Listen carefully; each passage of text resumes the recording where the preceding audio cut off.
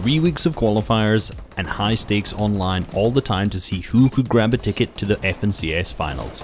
Each region has its elite teams who've hit the highest in FNCS's prior, or placed top 3 in the quals this time around. For everyone else, the bus ride isn't over yet. Introducing the Series Leaderboard. Standings that are made up from the performances from previous weeks, allowing the best of the rest, the top 99 in each region, to play the semi-finals for a chance to place top 6 and hit the last stage of the FNCS. Here are some top teams in each region to look out for coming into the semi-finals. The top 3 teams for the series leaderboard in EU are absolute powerhouses, some just mere points away from qualifying to the FNCS finals. Anderlecht's Snazy X-Squeeze, possibly the strongest team left across the world coming into the semis. They just missed all qualifying last season of the FNCS, placing 4th, and have made every round 4 this season so far in each qualifier. In Qual 1 they were first for the majority of the games but fell short, placing 5th in that qualifier. The biggest struggle they have is facing other teams off spawn in their hometown Catty Corner. If they get to be the only Tigers in the cage off the drop, they can easily dominate their way through to finals. Sei, Cammy and Teak are up next. Their infamous Cammy split has been the talk of the drops this season, but it's amazing to see in and even out of the FNCS. In all the Cash Cup extras they placed higher than 10th, and they averaged 10th place among all the trio Cash Cups that have happened this season. A team centered around consistency and teamwork is going to be tough to deal with. Shakos, DKS and Greinho, a trio with an interesting history, as DKS was the only one able to make finals last season playing with a different team.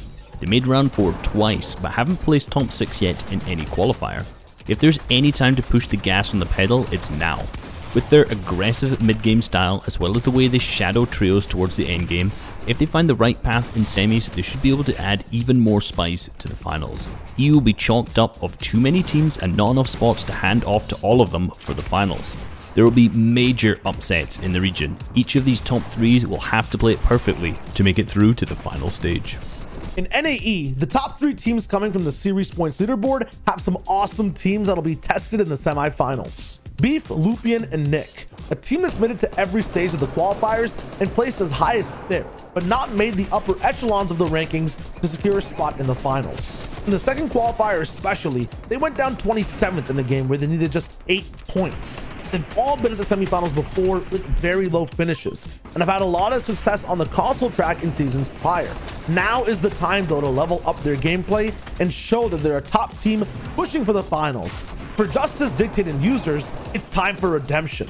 It's always a final game pop-off from this trio, whether it's a 14 elim win in their final game of Qual 2 or a 9 elim win in their final game of Qual 1.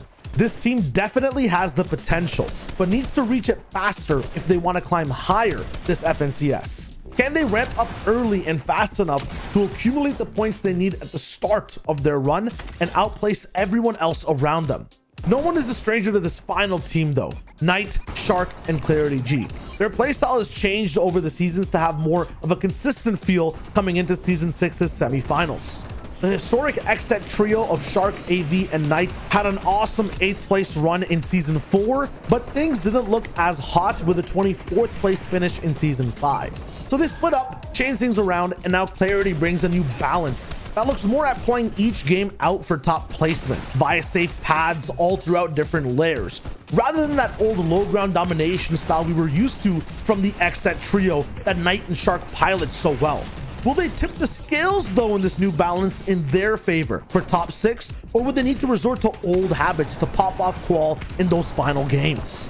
NA West as a region played out differently in this qualifier compared to every other season before. This was due to top teams and champions already auto-qualified to the final. Many trios have tried to fill that void of elite play, dominating games, shining in their region, and there's still teams that are left that have a chance to sit at that high table. First up is Boozro, Nigel, and Nani. Their strong suit is finishing out games. Rarely do they ever falter when in positions past the 7th zone compared to the rest of the teams around them. The issue is getting to that point, that end game kind of moment where they have control. A slip up here or one mistake there, getting to that position of power is the one thing they still need to get consistent with. And when they do in semis, I guarantee you it'll be easy rides to the top 6 and a chance for glory against the top teams in the finals. Symmetrical, Cadenox, and Turtle Tavern, a team with a strong history and even stronger performance. A consistent team that has good placements and points. They've hit high but haven't landed on the mark just yet in the qualifiers. This time they're ready, with a knack for punishing mistakes hard, making sure that no team gets away scot-free. If their game plan works out and they get a good spot for just one game in the semis, I feel like they'll have a record-setting performance that can launch them straight up into the finals. Last but not least is Trashy, J Roses, and Bert. 28th, 22nd, and 4th is their track record so far. They only got better each week, and as of that third qualifier, they finally look alive. A lot of the teams that gave them trouble in all stages of the game have already qualified. And in all honesty, it looks like semifinals will be a breeze for this team. Using it as a playground to practice for those finals should be the goal. They shouldn't have a problem at all playing in, and as long as their mid game goes well, they'll be a big threat to anyone they face in their heat on their way to top 6. Everything rides on this final push. The series leaderboard has some big contenders, but that's just a few names on select regions that are throwing it down this FNCS. The competition is worldwide, and this weekend is the last chance to get a spot in the top 33 teams of your region. Who will join the Titans from the last FNCS? And how will Season 6 look with the rest of the teams catching up to those who've already qualified? It all comes down to the top 6 in these semifinals. So get your seatbelts fastened on the battle bus, Fortnite fam. We're in for a bumpy ride. Beep, beep.